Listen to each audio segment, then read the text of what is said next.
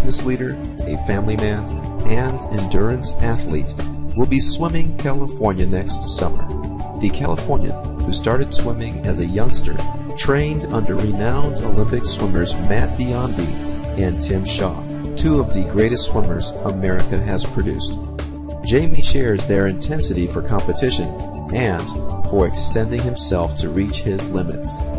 He tackled a double crossing of Lake Tahoe in 2010, a 25-hour adventure up and back the high-altitude lake bordering California and Nevada.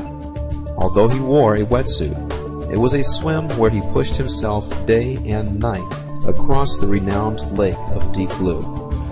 With that experience under his swim cap, Jamie is training for his next adventure, a swim across California where he will swim 240 miles along the Sacramento River. Jamie will be swimming non-stop without a wetsuit for at least 60 hours.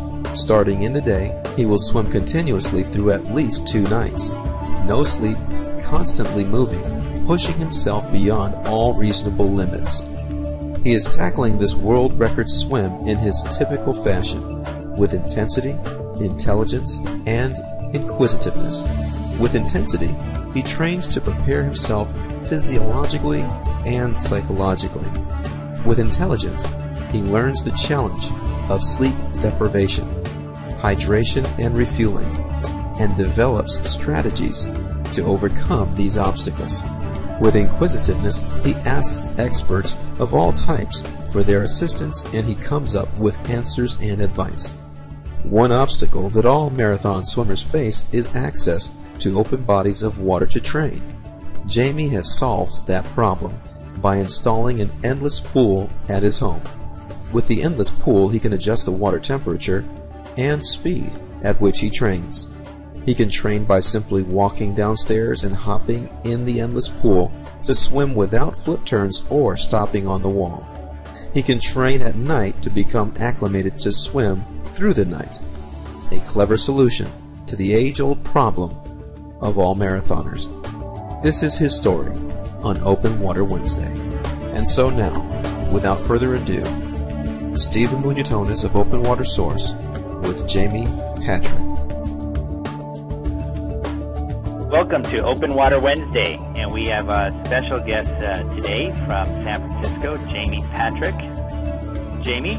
Hi, how you doing, Steve? Thanks for having me. Great to have you on here. I just wanted to have our viewers know more about you and everything that you've done in your very long endurance career. Can you give us a long background of what you've done? Sure. I grew up in the San Francisco Bay Area and started swimming at the age of 7 on a local rec team here. And my first coach was actually Matt Biondi. He had to cut his coaching short due to going to his first Olympics, but it was kind of neat having him as my first coach. And then swam rec for a few years, and then joined the local U.S. swim team, the Concord Terrapins. It was coached by Ray Mitchell, and swam there through high school and at Miramonte High School in Orinda, California. And then went to Long Beach State and swam under Tim Shaw, one of the best coaches I've ever had. Actually just reconnected with him not too long ago. He's was quite an inspiration for me. Unfortunately, the Long Beach men's and women's swim team was dropped due to budget cuts, unfortunately, and I was picked up by University of Hawaii on scholarship and went out and finished my career at University of Hawaii. Once my swimming career ended, I started doing triathlons.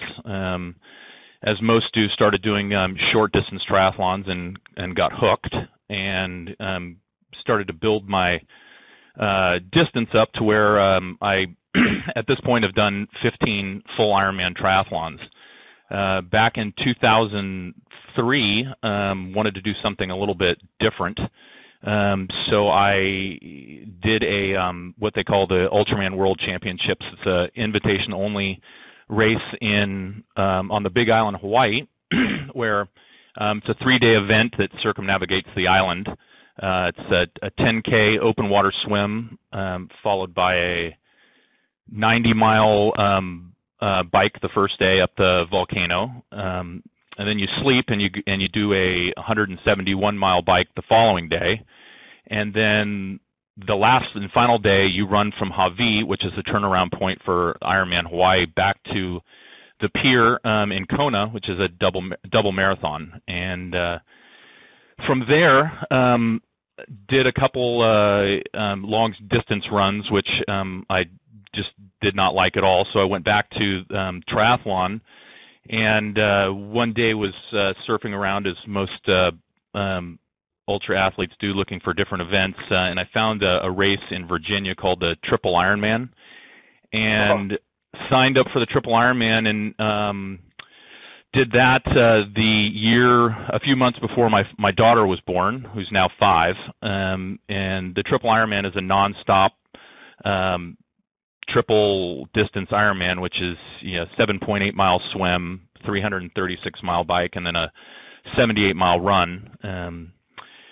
And I took a little time off after that because of my daughter being young, and it's hard to go for your 10-hour bike rides for training. And decided as she started getting a little bit older, I wanted to go back to the Ultraman, and in 2009 did the Ultraman again. And once I completed the Ultraman, I decided, I kind of wanted to get back to my roots, which was swimming, and really kind of try to do something different. And I started doing some research, and that's when I got in touch with you with some lofty goals of doing some